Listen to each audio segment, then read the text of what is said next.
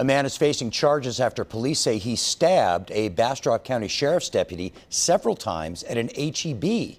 Police were called to the HEB on East Riverside in Pleasant Valley shortly before 11 Saturday morning.